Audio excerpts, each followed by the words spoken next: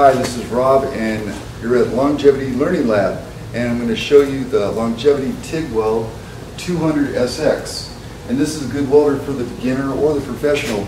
And what it is, you can TIG weld, and you can also stick weld with this. And it's really versatile, really light, and really easy to set up. You know, a lot of people think that because it's digital, that oh my goodness, you know, it's going to be hard to set up. Self-explanatory, and it comes with the owner's manual anyway.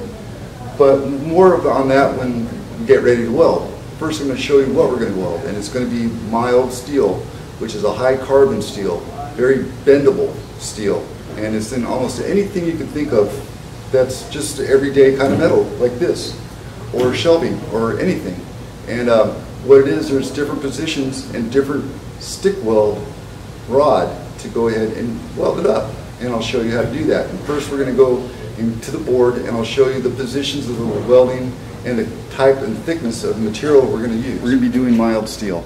And mild steel is a high carbon steel, and it's pretty much in anything you could think of structurally.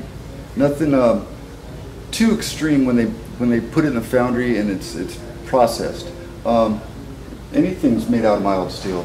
The fan over here, the chair you're sitting in, and the thickness of the steel and what you want to weld, that's when you come down to the currents and the heat. And then the types of welds, for instance, is a fillet weld, the butt weld, and a lap weld. And you can see where I got the little blue set up, that's where the beads would be. And then when you want to do a pipe welding, that's an orbital, they call it too. And that's tricky. We'll get to that later. So, with DC current is a direct current, and it's going in one direction each time. Okay? Now, AC current, which we're not going to be covering now, is an alternating current. It goes back and forth. So what we'll do is we'll get some material and get you set up on the machine that we're going to be using. Okay, we're going to be using the Longevity 200SX TIG weld, but we're going to be using the stick setting. Okay, now to turn it on, the switch is here in the back, towards the bottom, and we're going to keep it the range probably around 60 to 70. Okay, and what do we have here? We got it 72. So we just go over here to the welding current and turn it right about there, as close as we can. Doesn't have to be perfect. A little high. That's okay to start with. We can always adjust it, because when we tack the part together, that's where you can get the feel of it. And so let's go ahead and tack something up. Okay, now we're going to do what I was saying earlier, the fillet weld. And what we're going to do here, and it's a T shape like I had on the board, and we're just going to run our bead across here on the seam. And I'm going to end up turning it around so I can weld it, and then you'll see how it's done. Okay, I get the arc set up. I'm going to drag the rod, making sure the puddle flows up into both sides. You got to watch out for undercut. That's when the amperage comes in and the volts come in, and just watch that puddle. Don't push the rod in too far. You want to keep that arc fairly constant. Depending on the rod you're using, I'm using a 60-10. You want to whip it back and forth, just like you're stacking coins. Watch that fill in, and then go to the next whip. Fill in, and then the next whip.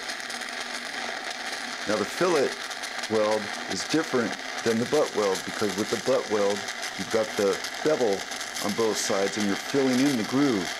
Here, you've got the flat angle piece and the right angle piece.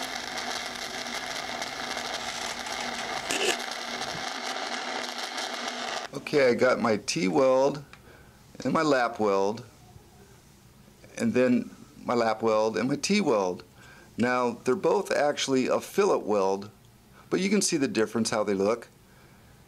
And that's our fillet welds right there. Okay, now I've got the butt weld tacked and beveled, and we're ready to run the bead.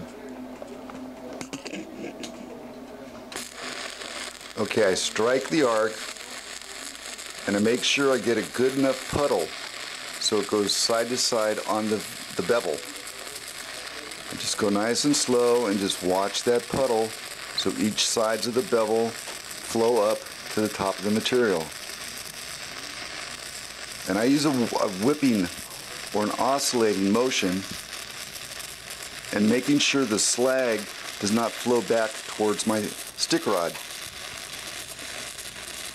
Just watching the puddle, letting it flow, and keeping that arc in a steady light.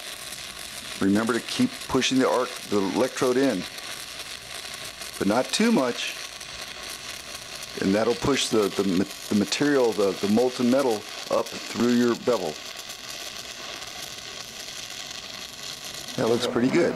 Okay, that weld didn't turn out too bad. A little cold, but because I have that bevel in there, we're going to end up grinding it flat anyway, and you'll still have that structural strength.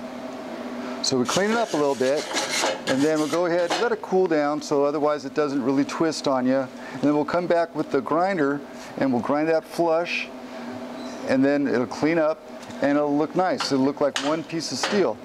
And we'll go ahead and we'll do that now. Okay, now I'm just about finished grinding it, but I got a little bit more to do. I'm just going to knock it down just a little bit, get the slag off there, just clean it up a little bit, nice and quick. Now, there's different grits on the soft pad that you can grind it with. I'm using a 60 grit right here. Ideally, if I used what they call a hard pad, that'd really dig down into the metal, but we don't need to do that right now. So I'm just kind of cleaning it up, knocking little dingle balls off there, and any other little stuff. Well, that's it. I showed you what we needed to do, and if you have any questions, go to our other website for the tips and tricks, and that's it. We'll see you next time.